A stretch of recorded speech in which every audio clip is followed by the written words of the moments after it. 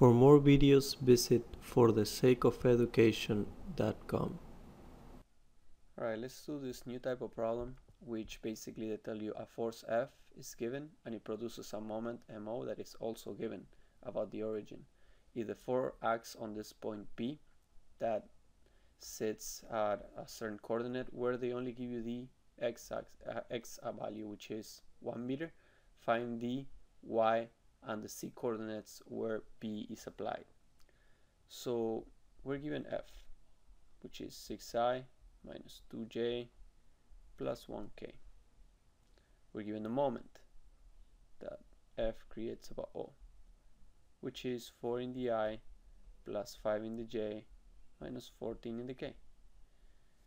And we are trying to find P. And P sits at 1 in the I because we're given the 1, plus, let's call it Py in the j, plus Pc in the k. These are the values we're trying to find. So it's very easy because we know that the moment that F creates about O is given by the cross product of this vector, which is OP cross F. But you know that O sits right at the origin, so this is equal to P cross F. So to calculate this, you draw your matrix, you get your I, your J, your K.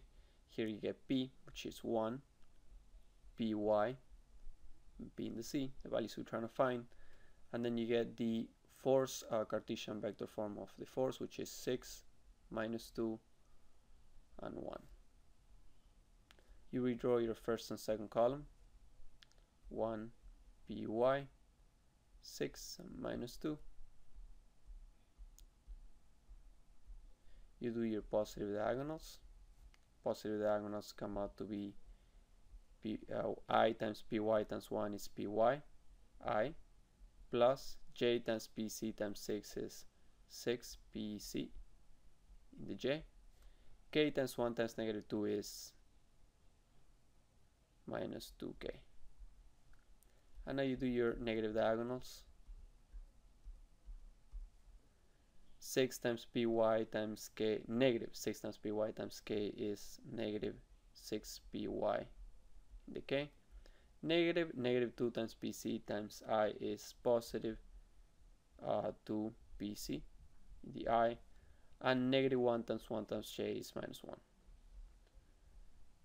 So when you add this together, you get Py plus 2 Pc in the I plus 6 Pc minus 1 in the j plus negative 6 Py minus 2 in the k.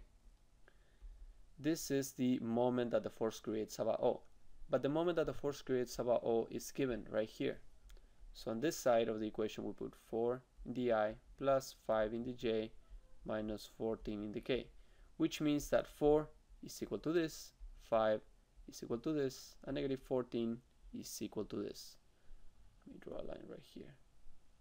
So 4 is equal to Py plus 2Pc. This is going to help us later, you'll see. The second one is 5 is equal to 6Pc minus 1. You can already solve for Pc. Pc is equal to, then minus 1 goes plus 1, which is 6 divided by 6. Pc comes out to be 1.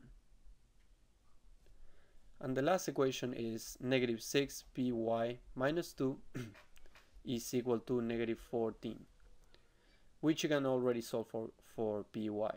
By adding 2 to this side, it's negative 12, divided by negative 6, you get that Py is equal to positive 2. Now this one helps us right here to verify our answers. We are basically going to plug in Py, which is right here, 2, plus 2 times Pz, which is 1. So 2 plus 2 times 1 is 4. So 4 is equal to 4.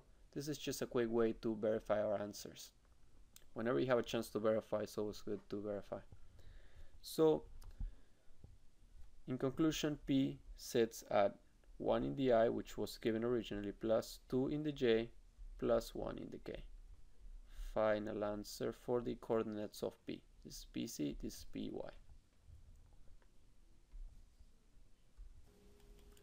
Please comment below if you want me to do any problems and I'll be happy to help. Thank you.